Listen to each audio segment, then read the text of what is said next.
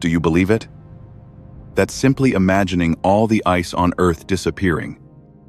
The familiar world we know would no longer recognize itself.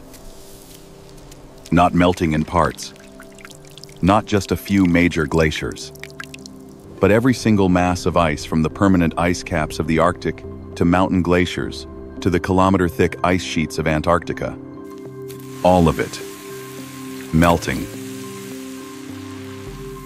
Right now, if you open a world map, you are looking at an image shaped by ice, not by mountains, not by oceans, but by frozen water that has locked sea levels in place for hundreds of thousands of years.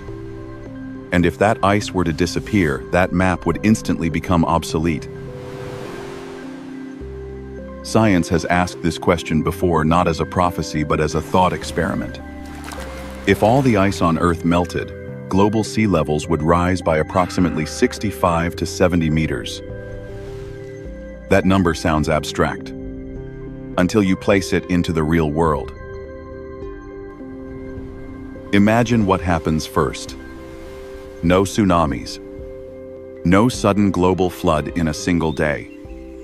The ocean rises quietly, meter by meter, swallowing the lowest regions first. Coastlines begin to retreat. Not in imagination, but on actual topographic maps. Coastal cities where hundreds of millions of people live would be the first to disappear. New York, London, Tokyo, Shanghai, Bangkok.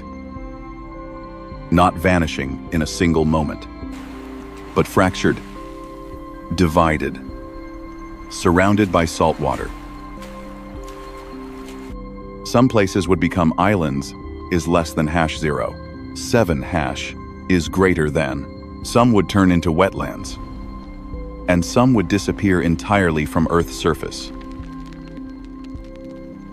But what is most striking is this. This is not an instant apocalypse. Earth does not die. It simply reshapes itself. As ice melts, the enormous volume of water entering the oceans does more than raise sea levels.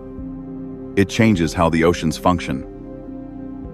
Ocean currents, massive thermal conveyor belts regulating the global climate, are restructured. The Gulf Stream, which carries warmth to Europe, could weaken or shift course.